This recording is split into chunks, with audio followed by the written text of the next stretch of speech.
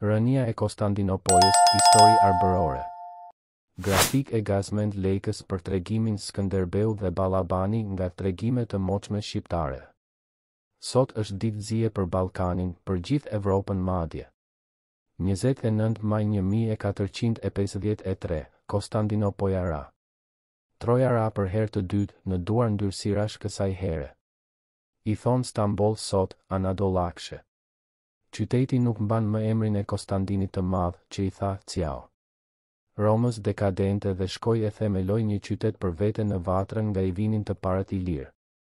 I ka pasur Shqipëria gjithmonë nga një Gjergj Kastrioti e nga një Ballaban, nga një Teut e nga një Dhimitër Far, nga një Leonida e nga një Efjal. Besoj se jeni aq të zgjuar sa ta dini se Sparta nuk ka qenë kurrë greke. Por kjo është temë për një herë tjetër, nga një shkab e nga një hut, një gjak e gjen, por dragua ose demon në shpirt. Shqiptari Ballaban Pasha, sipas legjendës të paktën, ishte ndër të parët që u hodh për mbi muret e Kostandinopojës kur më në fund brekushegjitë e Anadolit ja dolën ta merrnin të bukurin qytet. Ishte ora e tij e lavdis, dhe ai nuk kishte ndërmend të stepej as para mëndzyrës që do t'u vinte atyre me të cilët ndante një gjak. Ishte po ky demon Ballaban Pash që kryesoi shpeshherë forcat anadolake kundër dragojt Gjergj Kastrioti për t'u bërë përshesh çdo herë, sigurisht.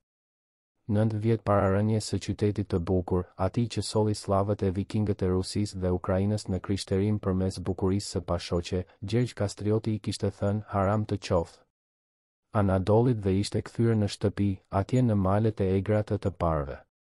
Nuk reshti se kërkuari perëndimorëve që ta ngrinin edhe një kryqëzat të fundit kundër anadolakëve, që t'i shfarosnin nga Ballkani e nga gjithë Evropa e t'i kthenin mbrapsht një herë e mirë në shkretëtirat turkmene nga vinin.